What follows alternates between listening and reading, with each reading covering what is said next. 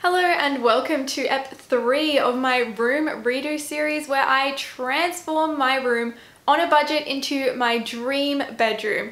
If you missed the previous two eps, we'll make sure you click up here to check those out first. Today's video is another DIY. I will be creating a no-sew upholstered bed head for just $10. Yes, this literally cost me $10. I first looked at buying one and I couldn't believe how expensive they were. I knew I could make one myself for cheaper, so that's what I set out to do. I'm Ellie Wilder and you're watching Wilder in Motion. If you've never seen my face before, well, my name's Ellie. I'm from Sydney and I love all things creative. I'm at the very start of my YouTube journey, so subscribe if you want to come along for the ride.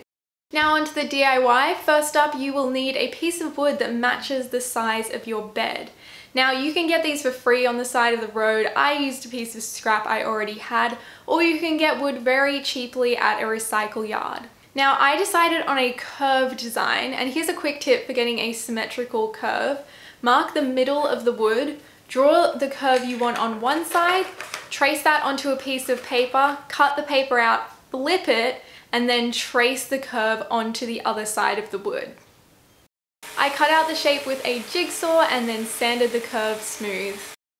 For the cushioning, I used these old cushions that I already had. You could use any kind of foam, wadding, cushioning, or an old doona cover if you've already got one lying around. Otherwise, I noticed Kmart sells light doonas for $8, so you could easily use a couple of layers of that. I secured the cushioning using a heavy-duty stapler. You could also use tacks or a nail gun. The fabric covering was one of the few things I bought because I really wanted this specific color to match my room. I got 1.5 meters for $10 from Spotlight, and I used about half a meter. I wrapped the fabric around the cushioning and used the stapler to secure it to the back. I then trimmed the excess fabric and used some tacks for reinforcement. Now you could stop here if you wanted a smooth headboard look. However, I wanted a diamond button pattern on mine, so I marked 14 centimeter intervals. I then hammered a nail with a washer around it into the wood to create these dimples. Next, it's time to add the buttons. You could use any you like, however, I decided to make some matching ones. There's no point purchasing expensive custom cover buttons.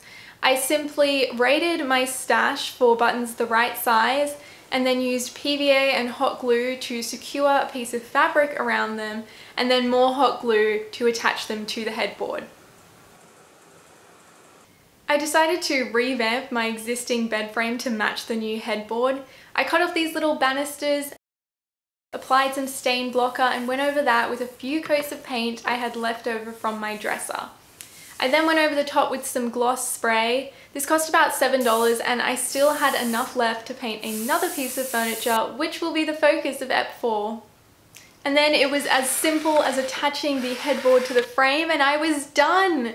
I was so happy with how this turned out, especially considering I've never done upholstery before.